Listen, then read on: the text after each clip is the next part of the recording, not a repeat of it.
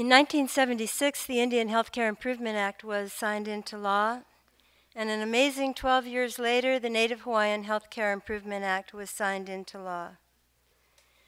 Today we have two people who were and have been integrally and continue to be integrally involved in Indian healthcare and Native Hawaiian healthcare.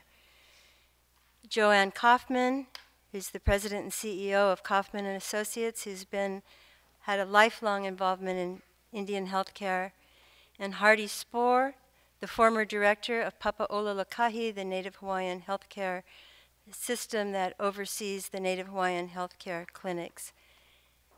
I'd like to ask them both to come aboard, and our moderator for this panel is Andrew Lee, Vice President of the Aetna Corporation and a member of the Board of Trustees of the National Museum of the American Indian.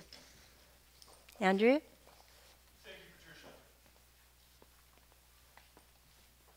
Thank you for joining us this afternoon. Before I introduce our speakers, I want to say a few words about this session, where we hope you'll get a clear sense of both the challenges and the opportunities we have as Native people when it comes to health. And the core message we want to leave with you is this. When it comes to Native health, we've made some meaningful progress against long odds. Our work is not done. And probably most importantly, we can do it. Senator Inouye was passionate about many things, as we've heard throughout the day, and healthcare was one of them. He recognized that indigenous people cannot achieve their individual and collective dreams if they're not physically and mentally well. Yet for most of the 20th century through today, the state of Native health has been largely disappointing. Chronic disease in kids as young as 7 or 8 years old. Pervasive addiction with an absence of treatment options. Outdated or mismanaged health clinics that have long-standing shortages of medical professionals. These conditions are shameful. At the same time, however, a growing number of Native communities are making progress. They're saying enough is enough, and they're taking the bull by the horns by taking over their healthcare centers, employing traditional medicine, and investing in prevention. As the senator knew better than almost anyone, when it comes to improving Native health, self-determination is not only the right approach, it works. Senator Inouye was also passionate about health and healthcare because of his personal experiences as a patient. Like so many of his fellow servicemen, Senator Inouye was wounded in combat and spent many years in hospitals in Europe and the United States. As a patient, he developed an unwavering commitment to improving the system and held a special fondness for the profession of nursing. His personal experience with healthcare systems, coupled with his dedication to indigenous peoples, made Senator Inouye a uniquely effective champion for Native health, whether it was fighting for mental health services or calling on the government to address the health needs of urban Indians, and just transforming the system overall. For that, we remain most grateful. The session this afternoon comes at an important time. The U.S. healthcare system is in a period of transformation, and the changes we're making today will have an impact on the health and wellness of Native communities 7 generations from today. There are more questions than there are certainties. Will our system shift its orientation from treating sickness to one that promotes health and wellness? Can we spend our healthcare dollars more wisely? Will we, as people, get control of the epidemic of chronic disease that cuts short way too many dreams? For Native communities, the stakes couldn't be any higher. So it's a perfect time to explore how we can build upon the foundation of self-determination that Senator Inouye and others strengthened for our people. Any student of Indian affairs knows that we have a tough hill to climb. But I also know that Native people can achieve incredible things in spite of the long odds. If my travels throughout Indian country have taught me anything at all, it's that we have many, many reasons to be optimistic.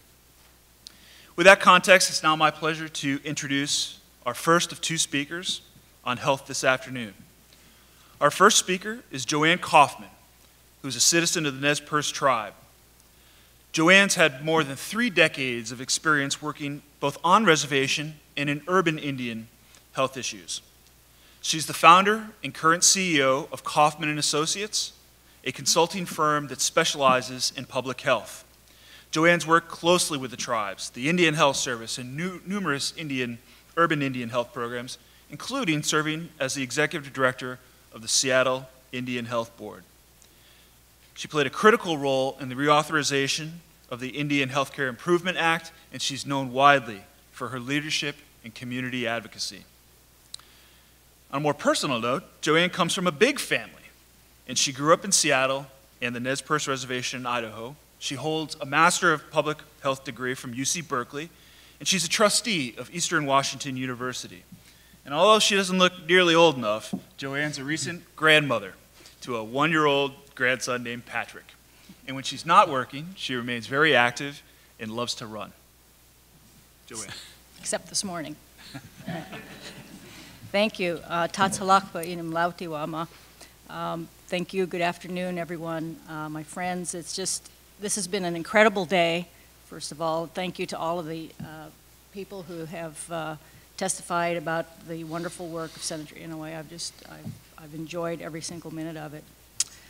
One of the things that I wanted to mention that I hadn't heard yet today was to put things into a little bit of context in 1987. For those of you that remember 1987, America had just finished listening to a series of hearings on the Iran-Contra scandal, I guess, that had just been unleashed and unveiled.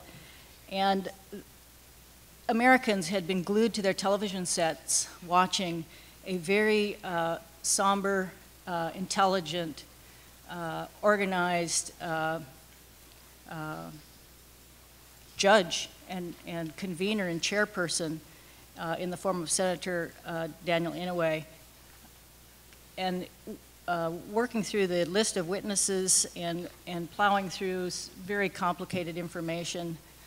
He went from all of our television sets in this very important hearing process to being introduced as the new chairman of the Senate Committee on Indian Affairs. And I just want you to just kind of take a moment here to remember that context of seeing probably the most powerful person in the Senate at that time coming forward as our new chairman of the Senate Committee on Indian Affairs. It was unbelievable, and it was wonderful, and it was humbling. When he talked about Indian health, one of the things that he used to enjoy saying was that the American Indian people paid dearly in the form of hundreds of millions of acres of land for certain things and certain guarantees, one of which is health care. And that, in a sense, the Indian health delivery system in America today was America's first prepaid health plan. So he understood very deeply the relationship that existed, the historical relationship, the underpinnings of this Indian health delivery system that eventually became the Indian Health Service. American Indian health has had a tragic history, going from a state of wellness and harmony and balance to the disruption of colonization and Indian wars and dislocation and relocation. And it began to improve. There are some critical milestones in 1955, when the Indian Health Service was established and the function of Indian Health was moved from the BIA over to the Public Health Service, statistics began to be kept at that time. And you can begin to track the improvements in infant mortality and maternal health, and you can actually see the significant improvement in health care, but also health systems like sanitation systems and clean water systems. And then, as was mentioned earlier, the Indian Healthcare Improvement Act in 1976, which substantially expanded and delineated the functions in more detail for the Indian health system, and actually riding with the Indian Self-Determination Act, the opportunity to transfer the role of administering and managing and directing these health services from a centralized federal system to a tribally based and tribally controlled system. The next big, the Indian Healthcare Improvement Act, of course, stands alone, I think, and it has developed over time, but the impact of Senator Inouye, I think, can be tracked and measured in metrics during his tenure on the Senate Committee on Indian Affairs. For him, I hope this goes the correct way. For him, the Indian health was very personal. He cared very deeply about the individuals that he saw in the clinics and the hospitals that he visited. Because, as was Lee described, his relationship with the health providers when he was hospitalized with his injuries from World War II, he understood the delicate balance of our lives, of our physical bodies, and the compassion that it takes for people to work to restore our health. He often cited in hearings and speeches as he traveled to clinics like the Seattle Indian Health Board, specific examples that he's heard over his travels, like waiting lists for people to get in and have their teeth taken care of that might go from 6 months up to a year or longer, of individuals who could not get health care for something that was very obviously in need of some surgery because of a rule about contract health services being restricted only for life and limb emergencies. He often talked about the sanitation challenges for many Alaska Native villages that did not have the sanitary water sewer systems and relied on honey buckets. And he often talked about an X-ray machine that he saw in the Tulsa, Oklahoma Urban Indian Clinic, that the likes of which he said he had not seen since World War II. The funding for Indian health, I believe, is one of the big contributions that Senator Inouye made. Oops, too fast. As chairman of the Senate Committee on Indian Affairs, he was able, and a member of the Appropriations Committee, he was able to influence the process for increasing funding for Indian health across the board. But he specifically set out that task to grow the Indian Health Service through seeking and securing an ex officio participation on the Interior Appropriations Committee. He pledged to increase in 1990 Indian health by $1 billion, and he came close to doing that. And over his tenure, he tripled the Indian Health Service budget from about $700 million to over $3 billion. He also used his ability to leverage resources for Indian health care from other resources, including his position with the Department of Defense. He went on a tour overseas with several Indian health representatives to look at the proposed military facilities that were on the mothball list and to look at their healthcare delivery systems and to see what, if any, of the equipment or resources might be able to be repurposed into the Indian Health Service system. He was proud to point out that the Tulsa Urban Indian Clinic was able to get rid of their ancient X-ray machine and take advantage of one of the new X-ray modern pieces of equipment from the Department of Defense decommissioning process. He was also very influential in terms of other aspects of Indian healthcare outside of the Indian Health Service and impacting increases in funding for a variety of other programs in labor HHS appropriations. Another thing that he did was to help with his stature, to help focus the spotlight on the vulnerable and the disadvantaged and the parts of our communities that really needed a champion. He held a variety of oversight hearings and brought in Native people from around the country to testify on their environment and challenges with various federal agencies. He held oversight hearings for Indian veterans to better understand the challenges of returning veterans and in terms of seeking their health care. He held hearings on improving the mental health for Indian children. He focused in on health professions and expanded the opportunities for American Indians to join the health professional workforce in other areas in addition to physicians, but also opened it up for nurses and psychologists and other types of professional training. He passed special legislation specifically around fetal alcohol syndrome and its impact in American Indian communities. And he changed the way our hospitals and clinics were able to be constructed. In his travels, he heard many stories about communities that had certainly won their place on a construction replacement priority list, only to sit there for the next 20 years waiting for their cue to rise to the top in the slow appropriation process. And so he really opened that up so that there were a variety of joint venture and small facility construction opportunities that were made available for communities that were willing to try other paths.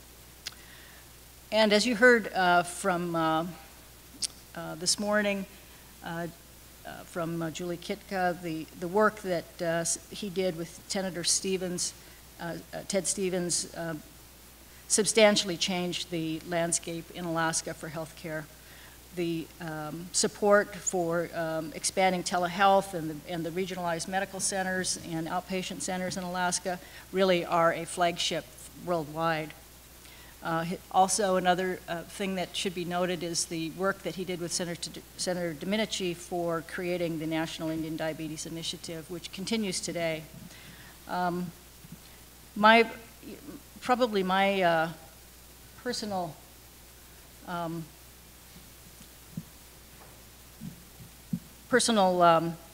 point I would really like to make also is just that is with regard to the trust that he provided to American Indian health professionals and tribal leaders to really provide the guidance for the future for Indian health. As was mentioned, I had the opportunity to participate in a national deliberation process wherein the expiring Indian Health Care Improvement Act there would be an effort to garner national consensus about what the next reauthorized Indian Health Care Improvement Act should look like. It was an exhaustive process that went region to region seeking input and eventually came up with a consensus bill that was about as big as a telephone book. And Senator Inouye, as chairman of the Senate Committee on Indian Affairs, embraced that bill in total, didn't change a word, and introduced that to reauthorize the Indian Health Care Improvement Act in 2000. As many of you know, it was not reauthorized immediately. It went through another 10 years or so of various efforts to be reauthorized. Parts of it were pulled out and attached to other bills, and eventually each of those pieces were enacted. And then finally in 2010, it was integrated within the Affordable Care Act and became a permanent reauthorization of the Indian Health Care Improvement Act. Senator Inouye was as was mentioned earlier, that was determined to make sure that American Indian people had a place at the table, and the same was true with Indian health. The fact that the Indian Health Care Improvement Act is a part of has been permanently reauthorized and was a part of the Affordable Care Act, is significant. In the early 1990s, when President Clinton was looking at the at health reform, and it looked like a bill was being introduced on the Hill, he worked with the White House to convene a tribal elected officials, a meeting with the First Lady, to go through in detail the challenges and opportunities for the Indian health delivery system under her version, or the White House version of their health reform bill. He was a powerful man, and he was a powerful advocate. He completely trusted the communities, the reservation, tribally based Alaska Native village leaders, the urban Indian health leaders, trusted their insights and recommendations about what is best for Indian health.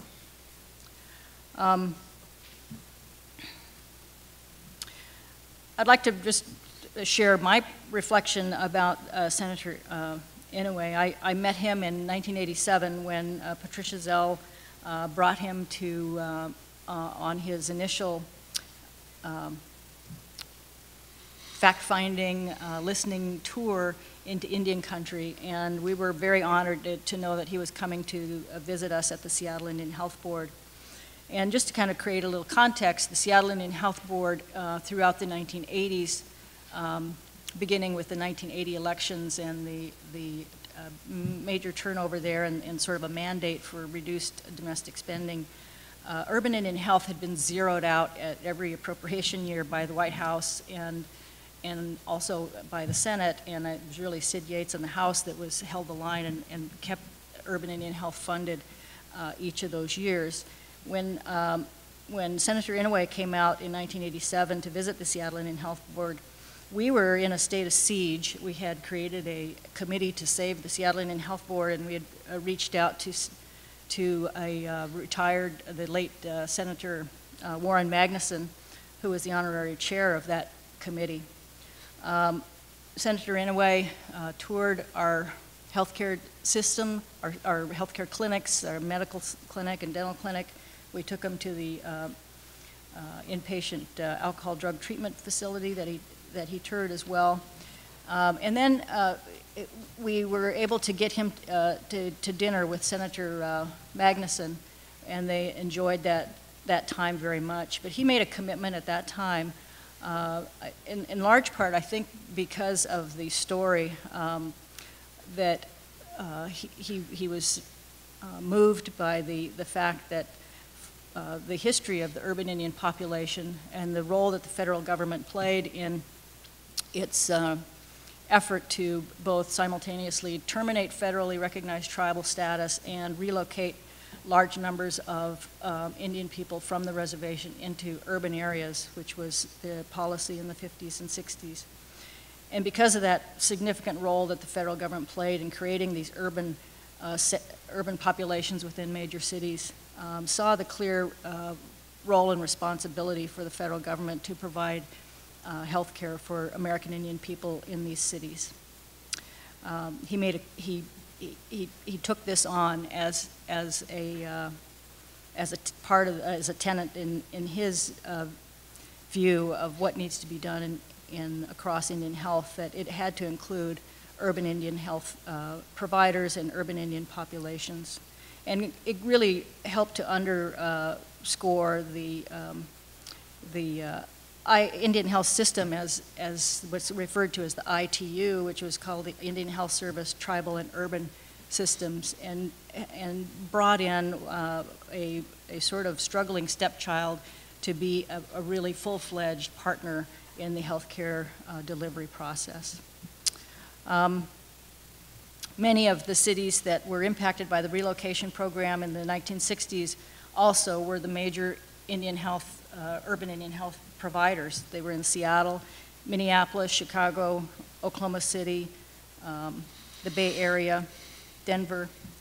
And the urban Indian population suffered from many of the same poor health status indicators as American Indians in other locations, but they did not have the infrastructure and the family infrastructure and the organizational infrastructure to respond to those needs.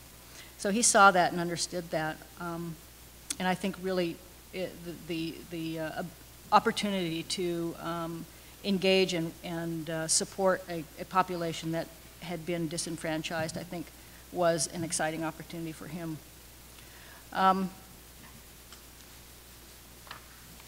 So Senator Inouye is much loved across urban Indian health programs.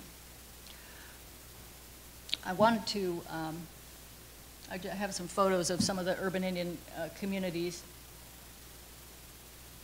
and that the majority of American Indian people in the United States live off reservation in urban Indian communities, but still maintain strong ties to their tribal communities.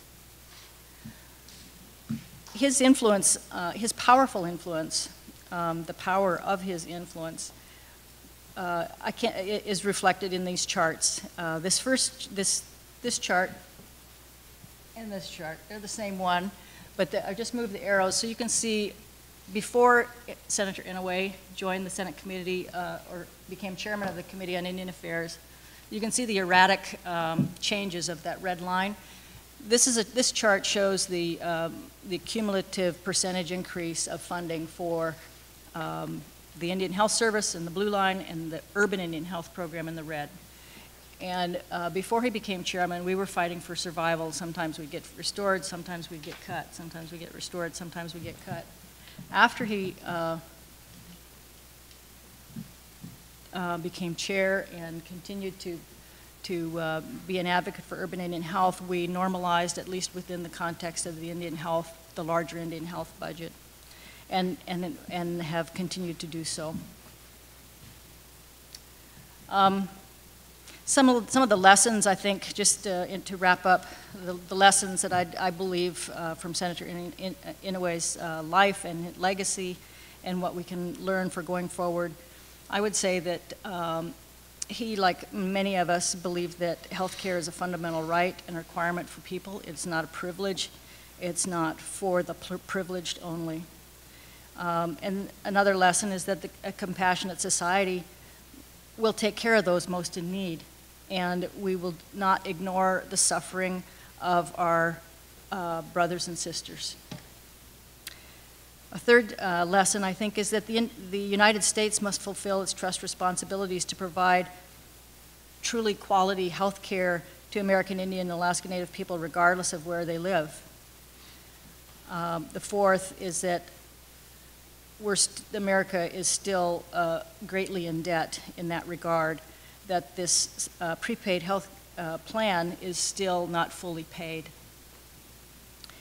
And finally, I think the most important lesson is that American Indian people have the wisdom and the traditional knowledge and cultural context to address their own major healthcare challenges today. If given the respect and the opportunity that these indigenous ways of understanding health and wellness can address our challenges today. This is an important lesson, I think, for funders and policymakers, but even more so, I think it's an important lesson for all of us as individual leaders or leaders of our families or our communities or elected leaders, that we believe this as well. And I think it's being proven with the, for example, South Central Foundation, the work that they're doing with their patient-centered care. But it also can happen in small communities. Senator Inouye was a great student of history, and whenever he would meet you, he'd want to know where you're from, your tribe. Whenever I reminded him I was from the Nez Perce tribe, he'd always ask me, "Are you related to Chief Joseph?" And so I wanted to just close with the Chief Joseph quote. Chief Joseph said, "I have heard talk, and nothing is done. Good works will not bring my people good health and stop them from dying. I am tired of talk that comes to nothing." And I think that was a message at that time for the government, but I think it's really a message for us today. So I want to thank you for this opportunity. Thank you, Jo. Thank you, Jo Ann. So our second speaker is Hardy Spoehr, who's a lifelong advocate and leader of Pacific Islanders. Hardy comes to us from Hawaii, where he most recently served as 20 years as the executive director of the Native Hawaiian Health Board. Hardy's got an impressively diverse career, doing everything from serving as a lifeguard, supervisor to teaching, and from running nonprofits to leading governmental organizations. Having grown up in Oahu, Hardy's passionate about Hawaii and the Cook Islands. He went to college at Wesleyan University in Connecticut, but he must have decided that snow wasn't his cup of tea, so he returned to Hawaii to get his graduate degree at the University of Hawaii at Manoa. Hardy credits much of his success to having excellent mentors throughout his life, and a little-known fact about him is that he's also served as a football referee. But today, I get to be a referee, so Hardy, just fair warning, we're running a little bit short on time, so we'll make it quick. Perfect. Thank you. First, I need a clicker. Sorry. Aloha wina la kako. Aloha, everybody. I want to, again, as everyone here has said, thank the National Museum for the American Indian and Office of Hawaiian Affairs, and particularly Patricia Zell, for an opportunity to come before you and make a little bit of a presentation. I do want to say how wonderful it is to see so many, I don't want to say old friends, but so many friends over the years to be here with you all today. It's a great honor. Mahalo. I'm going to go through this rather quickly, but I do want to stay with tradition. Pinky's Prayer. You heard Myron Thompson. You heard Nainoa Thompson. Well, Nainoa's father, Myron Thompson, nickname was Pinky. Myron would always open any sort of presentation here in Washington, D.C., before the senator, before Health and Human Service individuals, with this pule, or saying. So I'd like to, in tradition, just go ahead very briefly and repeat it, so bear with me. Let us call forth the supreme powers of our individual spiritual beliefs to join us. For those who have them, call for our aumakua, our guardian angels, to be with us today. And now reach inside of ourselves and touch the spirits of our family members and special friends who have assisted us to be the people we care, want to share, and dare to achieve impossible dreams. Let us gather our spiritual beliefs and strengths so that we can aloha them, thank them for their continued encouragement, guidance, and protection as we proceed through life. Now for our supreme power's blessing upon this gathering, in the words of my mother, in her language of comfort. Nā ke akua e ho'opo mai kai ia o ko, aloha. Aloha pumehana. Daniel K. Inouye, who was this individual who gave spirit to all of us today? Well, he was a student of McKinley High School in Honolulu, Hawaii. He graduated in the class of 1942, 4 months after the bombing on Pearl Harbor. His school year, his senior year, was cut short by 2 months because of that bombing. He was a member of the ROTC band, significant for reasons that we'll get back to later in this presentation. He was a member of the 442nd Combat Team, 100th Battalion. Picture of him here. We all know of his bravery during World War II, Congressional Medal of Honor winner. And of course, our senator, our senior senator from Hawaii. Oh, excuse me. Getting old, you know. Okay. So what did he know? He knew that health and wellness form the basic foundation of life, as Jo Ann has already indicated. Based on his World War II experiences, being wounded on the battlefield, 2 years recovery, he knew what it was like to be in a hospital. And he based his knowledge, he knew, from Hawaiian traditional beliefs and concepts. As Nainoa indicated in the presentation, his mother was Hanai, adopted by a Hawaiian family for a number of years. So his mother never let him forget. He also knew Native Hawaiians are the indigenous peoples of the United States with strong beliefs and traditions. A creation legend, or I should say not a legend, a creative story, cosmology, the Kumulipo with its Kinolau and Lōkahi. What those are, besides the creation story, is the relationship that we have as individuals, as families, as communities, to our environment and our spiritual beliefs, all in balance in concepts of traditional Hawaiian values. What were these values? Excuse me, can't keep up with my speed here. What were these values? We've heard this morning about what those values were in Indian country. They're the same in Hawaiian. You know, these are really international or worldly values. We call them by different names, but we need to practice them. Sometimes the Western philosophy or the Western ideas get in the way of practicing these values that we all hold dear. Our relationship to the earth and all the things that grow upon it, our relationship as men and women in a balanced society. In a traditional Hawaiian psyche that's based on island living and voyaging. The ocean, as Nainoa indicated, the ocean was our roadmap. It was not something to be feared. Voyages of over 2,000 miles were a part of the everyday life of Native Hawaiians 500 years ago. So the ocean was something to be treasured, something to be cherished, and something to be utilized in the daily lives of our ancestors. We came from a nation. It's interesting here when you talk about the Aupuni. The Aupuni is the nation. These are the traditional islands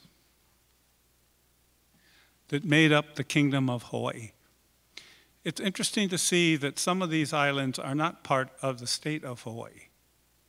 And for reasons that sometimes are a little bit unclear, but need further study. Hawaii was a nation, an independent nation, with chiefs who became kings and queens. Yet, Hawaiians have always been part of the U.S. fabric. We've defended the United States in its times of need. The photograph up on your left is of Prince George, or George Prince, Kaumuali'i. He and his fellow 3 or 4 Hawaiians that were on the East Coast when the War of 1812 broke out, enlisted in the Navy, fought on the Constitution against the Gruyere, and distinguished themselves very early in the journals of naval history. Many Hawaiians fought in the Civil War, some on both sides. There's the wonderful story of the Confederate raider Shenandoah, which went into the Pacific looking for whalers, took on a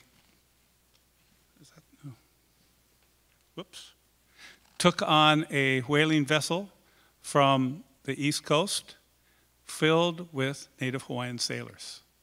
They were given the option, join the Confederate Navy, or we'll put you adrift in a lifeboat. They weren't stupid. They joined the Confederate Navy. Shenandoah, when the war was over, did not want to come back to the United States and surrender, went on to England, where it offloaded its 15 Native Hawaiians, who took over 4 or 5 years to get back home. But nevertheless, Hawaiians have played a major role in defending the United States from 1812 through all the conflicts up to the present day Afghanistan. Hawaiians have traveled the world. They've also been part of the fabric of the West. Senator Inouye took great pride and joy in telling his compatriot senators from Oklahoma and Texas that the first cowboys in the United States were Hawaiians. Yeah. Trained by vaqueros, brought to Hawaii in the 1790s by Kamehameha I, who found his lands being overrun by cattle, which were gifts from British naval officers, which became downright ornery. So he asked for help from Mexico. Vaqueros came up to Hawaii and trained Hawaiians to be cowboys. But the stories of those early years go back in terms of rodeo competition, et cetera, Hawaiians taking first place many times. But there have been many challenges. Here you see, in terms of the Hawaiian population, pre-arrival of Captain Cook, estimated to be around 800,000. At the time of the turn of the 20th century, 1900, dwindled down to 38,000. This was due to disease. A couple of eyewitness accounts. The majority of children born in the islands die before they are 2 years old, 1838. 1887, year by year, Native Hawaiian footprints will grow more and more dim along the sands of their reef-sheltered shores, and fainter will come their simple songs from the shadows of the palms, until finally their voices will be heard no more forever. That was spoken by our King David Kalakaua in 1887. Besides diseases, you had changing religious beliefs and spiritual beliefs, which led to a number of battles internally in our islands among the chiefs. You had cultural repression brought by different values, primarily from the missionary side, and the loss of political governance. Here you see the Palace Guard surrendering to forces of the American business elite in 1893. I believe the picture on the left has already been shown, but our queen, at the time of that abdication, indicated that in terms of knowledge and action, it is the width of a blade of pili grass. To gain the knowledge of heaven is to hear what is not said, to see what cannot be seen, and to know the unknowable. Actually, that was Senator Inouye. 19th century eyes tell the story. If you look at the eyes of people lived at that time, you'll see that sadness that's reflected from all of these issues and concerns. Yet the senator knew Hawaiian leadership was strong, from monarchs to the present day. These are some of the leaders in Hawaii. Some you may recognize, some you have heard from today.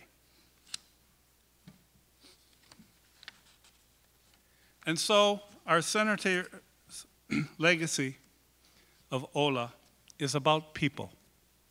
I do want to say that the Hawaiian word ola is often translated as health, but it also translated as life. Health is life in the Hawaiian context. Here you see the senator with, again, Myron Thompson. This is Nainoa's father. Mr. Thompson was not only a fierce advocate for Native Hawaiian education, as you heard DJ Mailer speak, but he also was a fierce advocate for Native Hawaiian health. And in health, the story begins with Alulike and the formation of the first fairly recent Native Hawaiian corporation. And the first document they did was a needs assessment that identified critical needs in the Hawaiian community.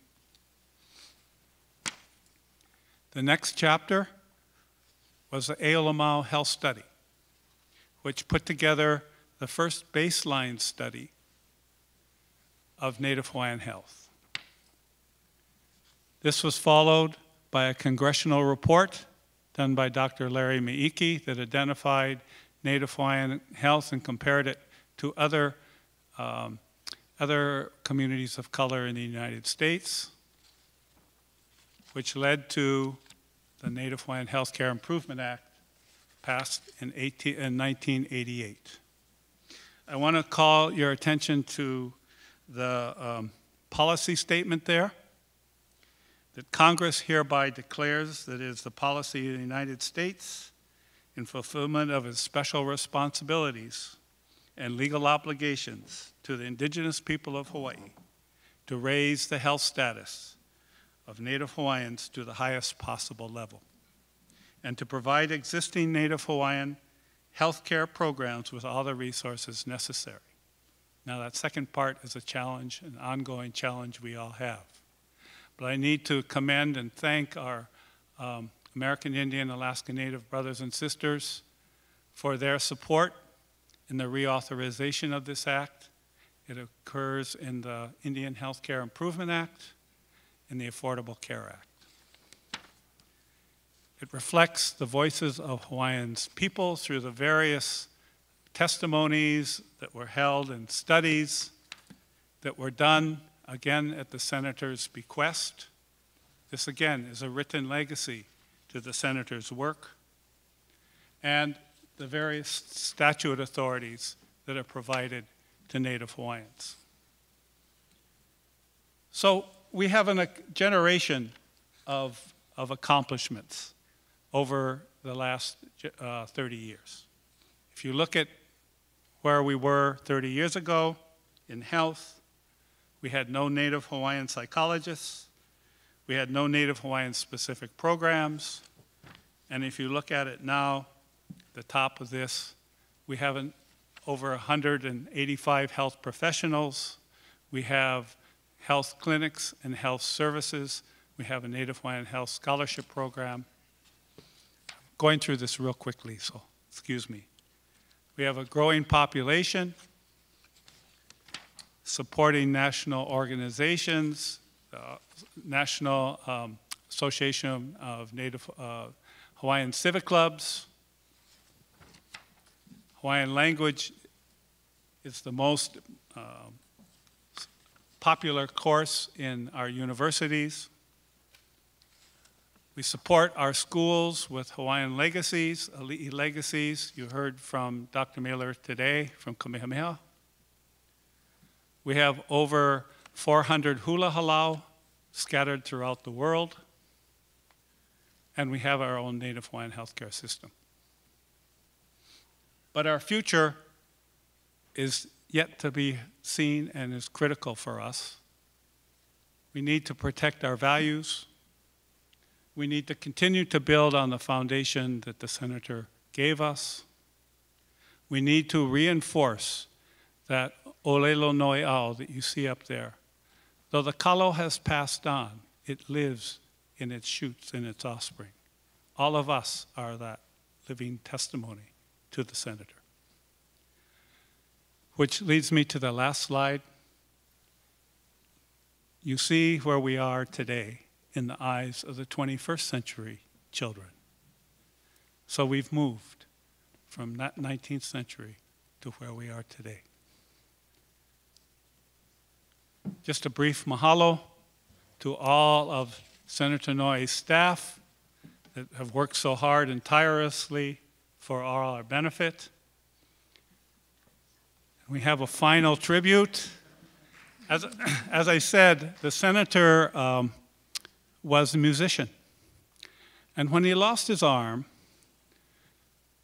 not only did he regret the fact that he wouldn't be a surgeon, but he regretted the fact that he couldn't play the piano. And so he worked tirelessly to learn a tune on the piano. So we're going to do a tune that he learned for that. Oh, okay. So we've got to wrap it up. So I've been told we have to wrap it up and we have to get ready to leave the facility. So at the reception, we'll play the tune for the senator. Please join me in thanking Jo Ann and Hardy.